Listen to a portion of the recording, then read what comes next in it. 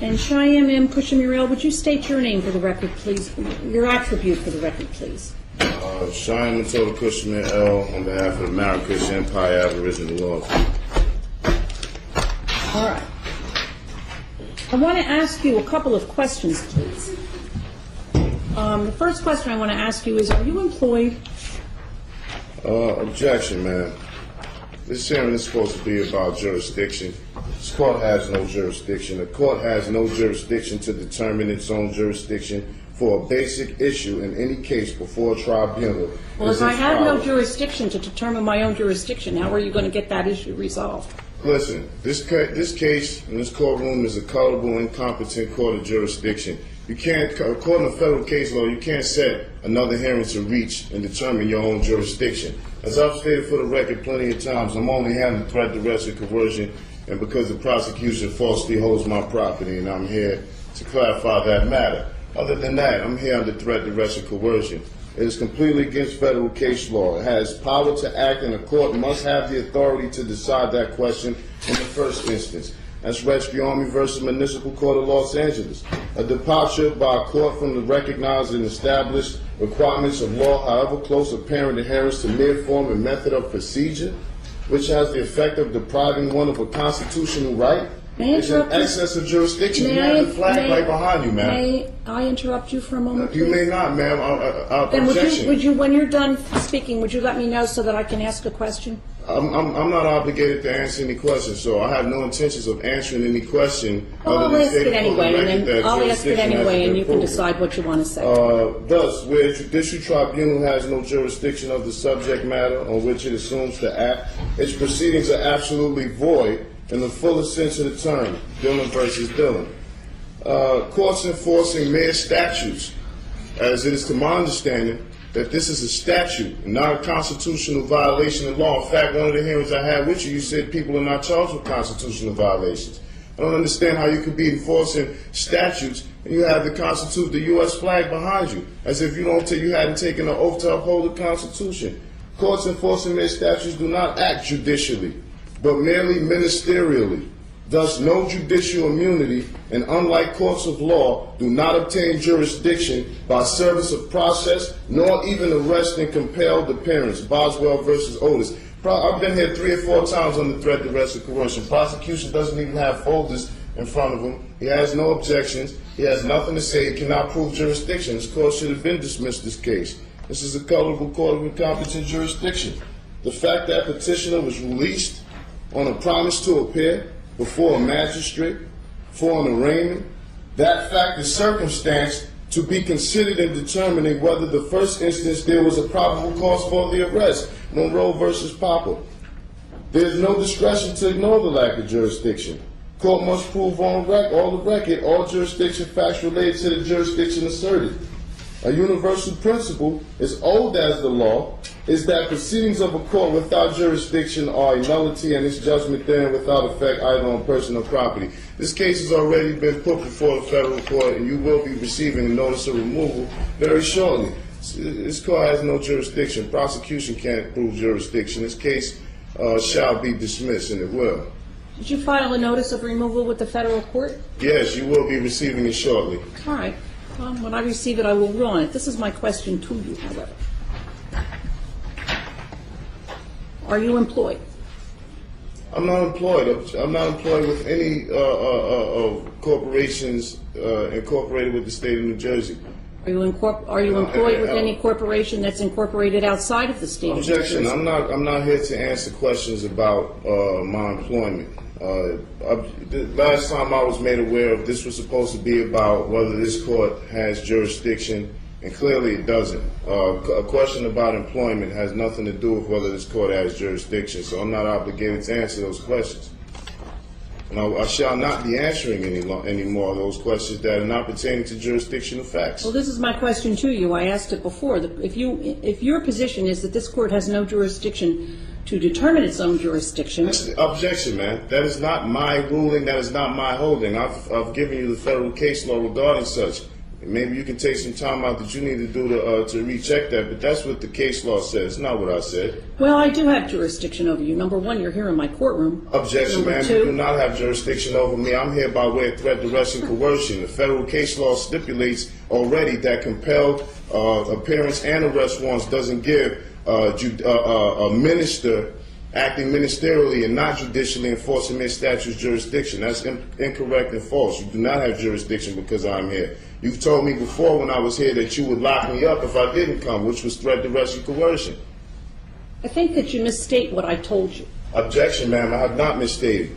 I have the videos. I have it on repeat 24/7. I've seen you say it. I don't recall that I said I would lock you up. Well, objection, ma'am. That's on the record. Well, you can object all that you want, sir.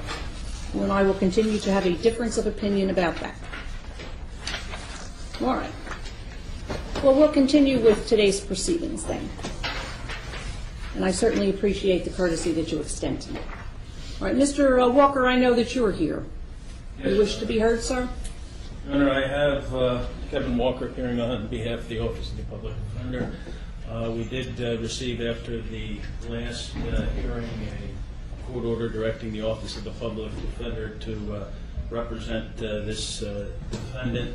I did file a motion for reconsideration, noting that there has been no indigency determination, which is an essential component of our appointment. So I would ask respectfully that an indigency determination be made at this time, and absent that the earlier order directing that to represent this defendant be vacated. All right, thank you. Do you wish to be heard on the issue, Mr. Luciano? I don't, Judge. All right. I have inquired of Cheyenne Mutada Kushamirel concerning his employment. He tells me he is not employed in the state of New Jersey by any corporation, and therefore I determine that he does not have the present ability to pay for counsel to proceed in this matter. Objection, ma'am. I don't know this gentleman. I haven't made any contracts with the Public Defender's Office. I don't know what that was an attempt to do, but he does not have the authority to speak for me. So I would appreciate it if any non-identified parties determining to act on my behalf first fill out an IRS Form 56 and notify the IRS that they're acting in some sort of fiduciary capacity. All right. Let's talk about the issue of, Mr. Walker, I want to talk about the issue of jurisdiction. One of the issues that has been raised in this case and has been raised over and over again that really needs to be determined before we can proceed with it is with regard to jurisdiction.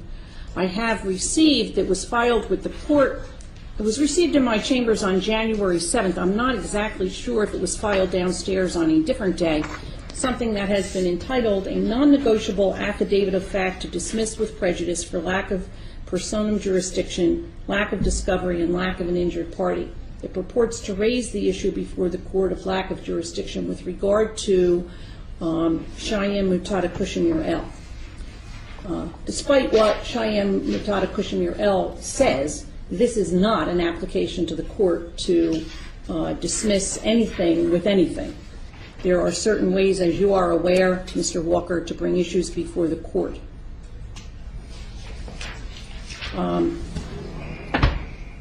What we need to do is have the issue brought before the court properly by way of a notice of motion. I don't even know if Mr. Luciano got a copy of this, but certainly you know that any motion filed has to be served on the prosecutor. How much time does your office need in order to do that? And did you receive a copy of this? Judge, I have not received a copy of that, and before I address that issue, I would respectfully request that you inquire into this defendant's assets to see whether he has a present ability to retain private counsel. Well, he tells me he isn't employed by a corporation, so... Objection. This is obscene. Sir, this is a conversation that I'm having with Mr. Walker, not with you. And the way you didn't want me to interrupt you, I would like you not to interrupt me or Mr. Walker. Objection. This man cannot speak for me, man. I hadn't filled out any public defender's applications nor contracts to agree to that. You cannot force me against my consent to have someone who I have no formal contract or agreement with to speak on my behalf. I'm a natural flesh and blood man. I don't have to have, yes ma'am. I do not have to have an attorney at law, a colorable attorney at law, de facto attorney at law, propose or purport to speak for me in any regards to these matters at hand. Let's see.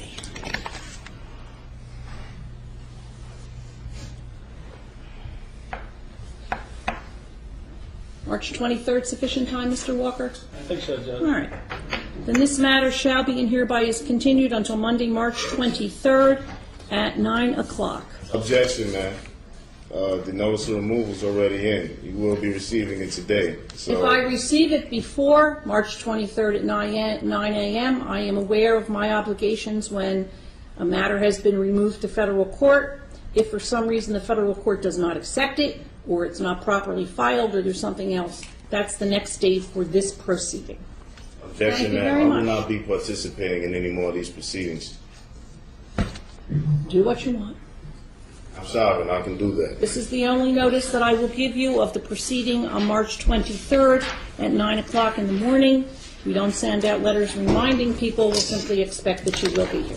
Thank you very much. He will be contacted by my office, and we'll arrange an interview with him in the office, and he'll have to sign in. Do you have his address?